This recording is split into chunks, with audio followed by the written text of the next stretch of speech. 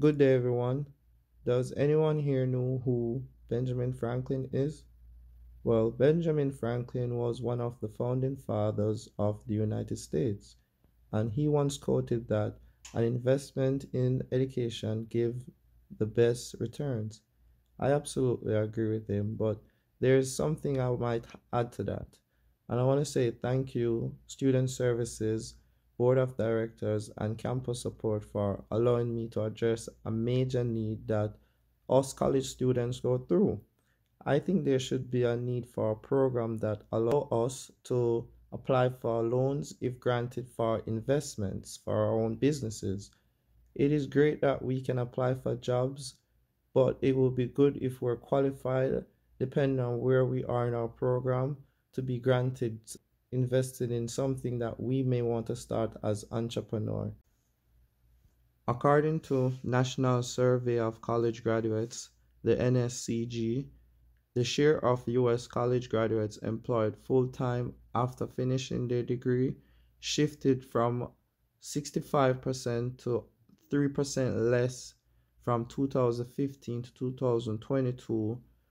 And then to say that most times you aren't guaranteed to get a job in your field after graduation.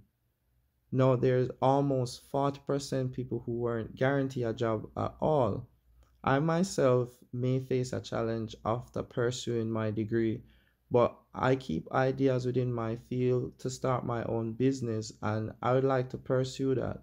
And I would like any college students who has an idea to start their own business within their field has an opportunity after graduation to be granted enough money to do their investments.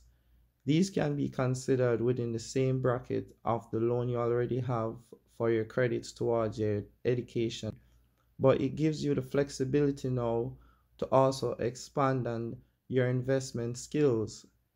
Having a job is good security, but also taking a risk on yourself is great. How many people here today have student loans? According to educationdata.org, reports the number of people with student loans outstanding is as high as 45 millions, and it's going to rise by 2% every year, with at some point up to 92 million living Americans had student loans outstanding. Average time it takes for student borrowers to pay off their loans is as long as 20 years to 45 years.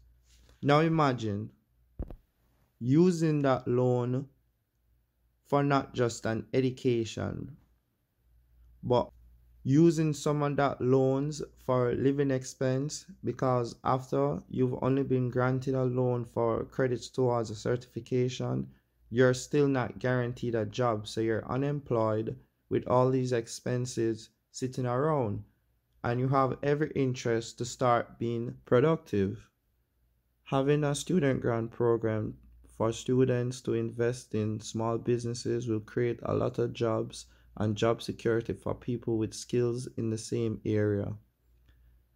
I want to say I do agree with Benjamin Franklin to the extent that investing in your education gives you a big leverage when it comes down to facing today's challenges in everyday world.